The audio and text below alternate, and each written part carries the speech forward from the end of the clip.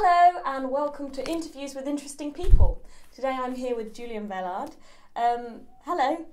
Hey Jasmine, how are you? I'm good. Welcome. I think we're both pretty interesting, so we qualify for the title of the series. Of course. Yeah. So first of all, I should ask you, how did you get into music? I started playing pretty late. I think when I was about 14 or 15, I picked up the piano, and it was really out of an interest of just trying to kind of figure out Beatles songs, I guess. I don't know. Mm-hmm. We had a piano in the house, and I was just playing around with it. But I had actually gone to Performing Arts High School in New York City, which is the school, LaGuardia High School for the Performing Arts, which is the famed school, which the movie's based on. And that sort of put the foundation in me. But then when I left school, I wasn't really looking to do music. I wanted to do movies, actually, believe it or not. And it wasn't until kind of midway through my college, about 18, 19, when I really got the songwriting bug. And then from then on, it's just it was like a drug. That's all I did. Okay. Have you got any more European shows planned after this tour? This was nothing for the rest of the year. So when the year is up, this will be it. I mean, I just finished doing Holland and London and another couple other areas in England. But I'll definitely come back in the new year, and I've got probably some new music coming. So, once the new music's out, I'll get on an airplane and come on over and play some shows. Lovely. And where can people find out about your music? You can go to julianvelard.com to find anything or everything that has to do with me. It's probably more information than you would care to know. Yeah. What's your favourite of your songs? Oh, wow. You ask songwriters this, and they always say, oh, it's the last song that I wrote. It's like the one it's most recent to me.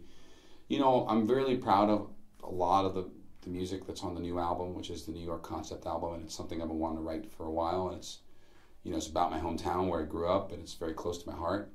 And I really wrote that record for me, as opposed to an audience or for radio. I just really wanted to write something for myself, and something that. So there's a lot of the songs on there I really love. I mean, one that's really close to my heart is this song Jimmy Young that's on there, which is about my dad and myself and this guy that my dad knew in the 60s, this piano player. And I remember when I wrote that song, and I actually played it for my father, and he said to me, you can't put that on the record. That's too personal. It's too much information. People aren't going to be interested. And actually, when I first wrote it, I was a little bit embarrassed about it. But usually when you feel that way about a song, that it means you're in the right place. And it's very rare that I'm embarrassed of a song that I wrote. Like, I think it's too much or it's too personal. So, yeah, I mean, if I were to single out one song from the new record, I'd really, really proud of that one. Mm-hmm. And in your new music video, you filmed it at your wedding. I did film it at my wedding. Is it right that your wife didn't have any clue that was actually going to be the video? I had to let her know about 24 hours before, because I just didn't want it to become disastrous, but nobody at the wedding knew, and it was made by a director, Jim Glaub, who's a really, really talented video and commercial director, who's also a friend who was at the wedding.